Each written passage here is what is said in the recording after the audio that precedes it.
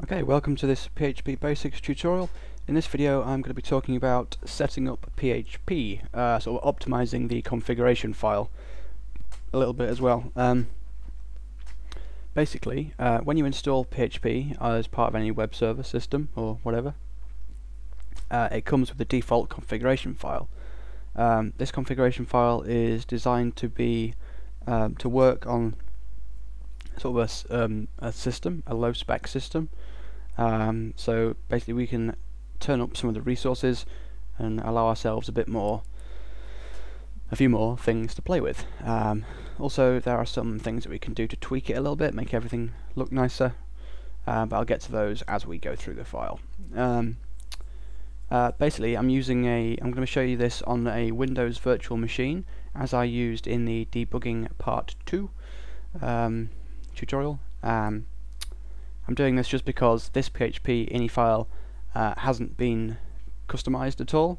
Like I think you probably noticed in my Linux distribution, I had a lot of custom stuff in my php.ini file, so I just want to use this default file because that will be what you have, hopefully, or at least something close to that.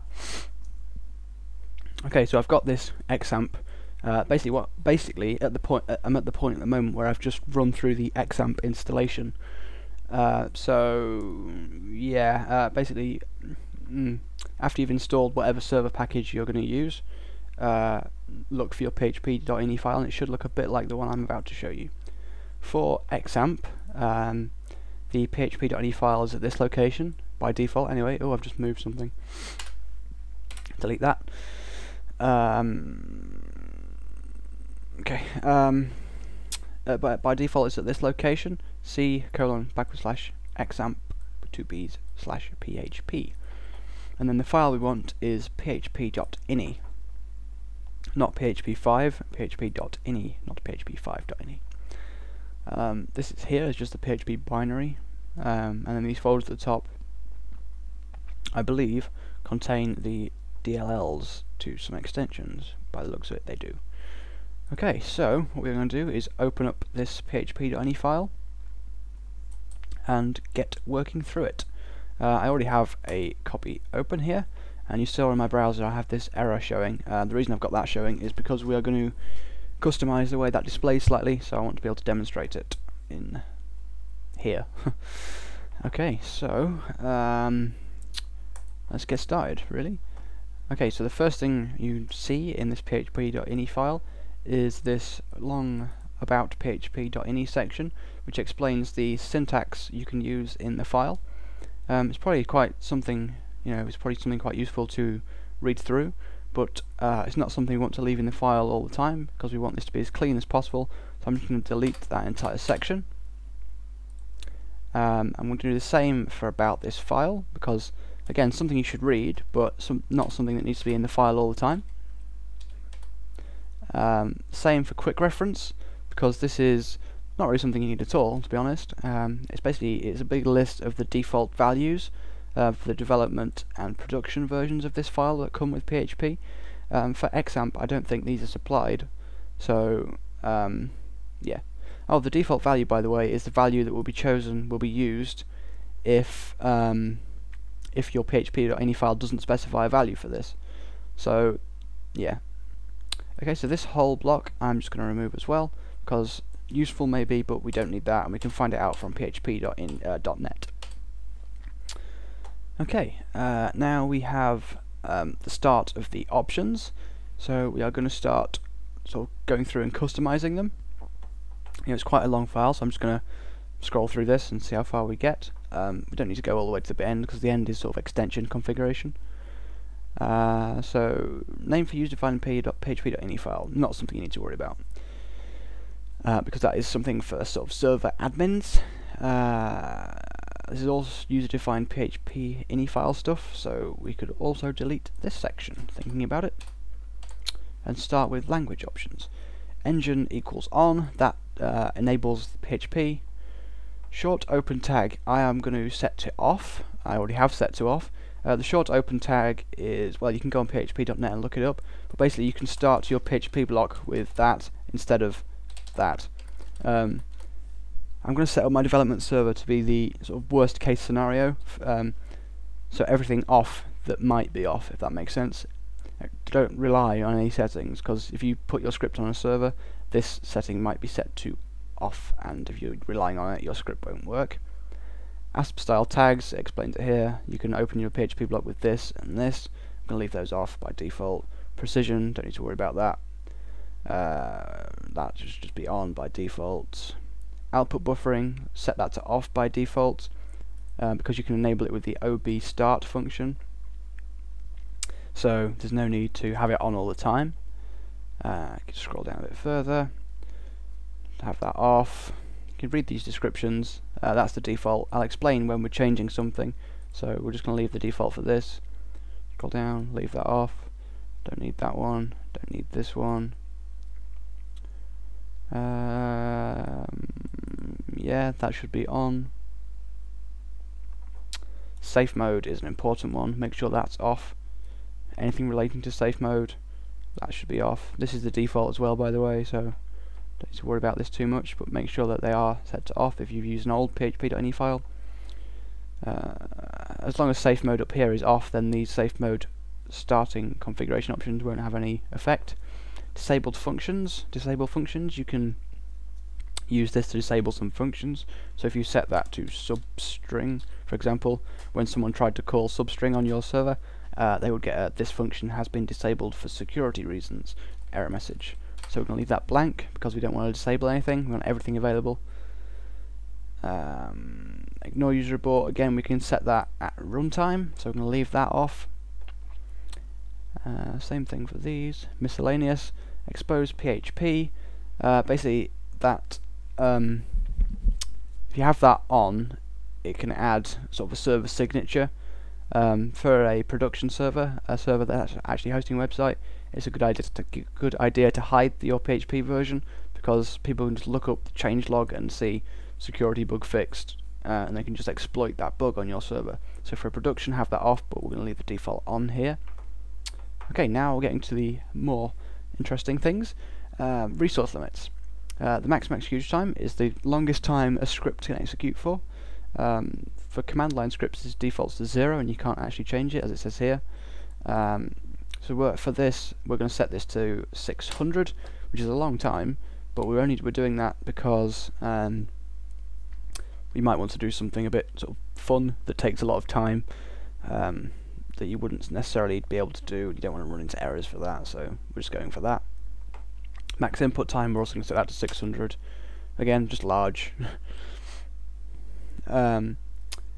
The maximum amount of memory PHP can consume, the memory limit, seems to default to 128 megabytes for XAMPP.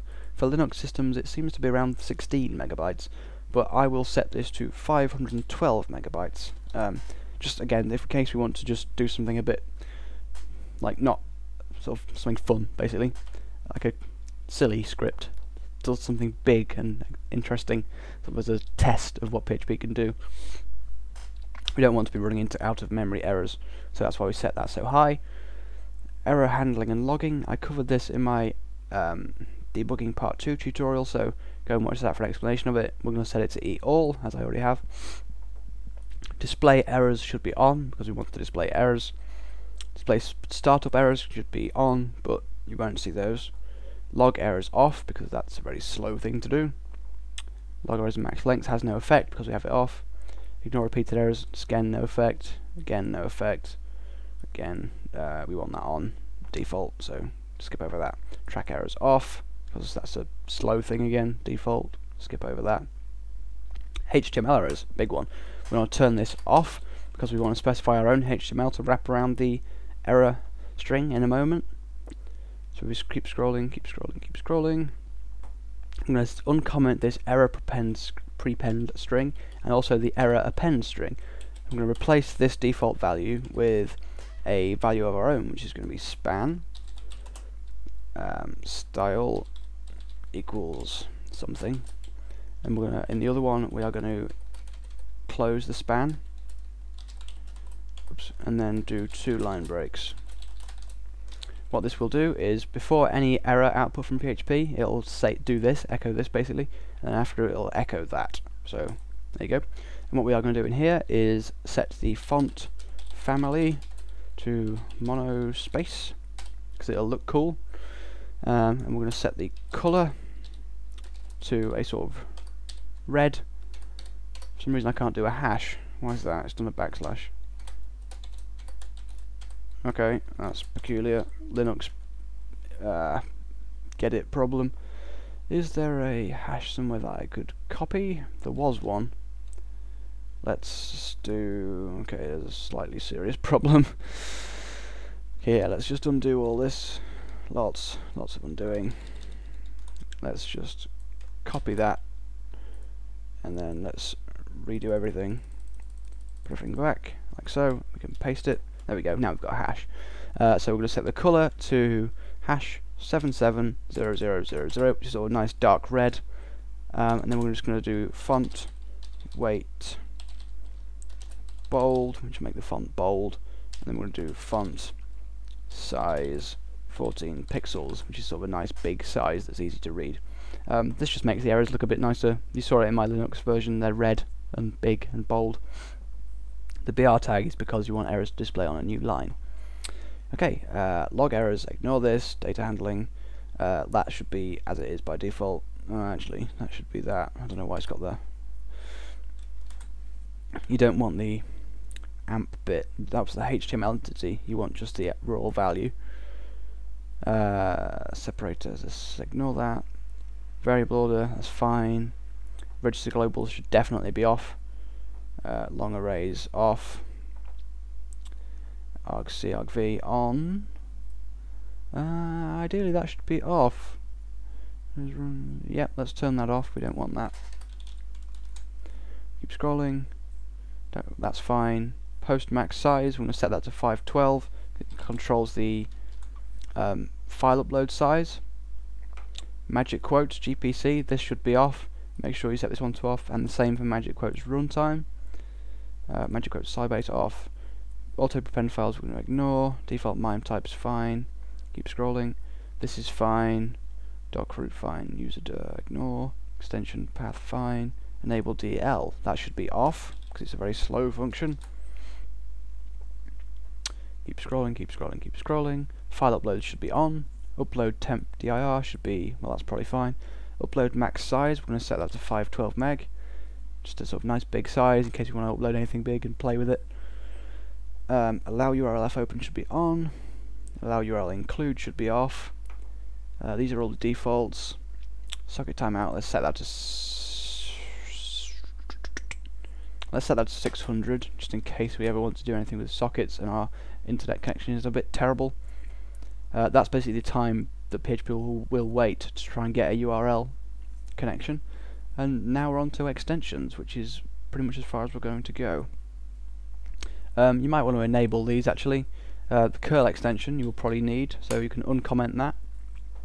The same for, let's see, where is it? MSSQL, you won't need that. MySQLi, oh, we have that. Let's see, where is it? There's loads of extensions. You can look up what all these do and sort of play with them if you like. Pspell, that's a good one. Let's have that on. Schmop, a fun one. Let's have that. Tidy, quite a fun one. Let's have that as well.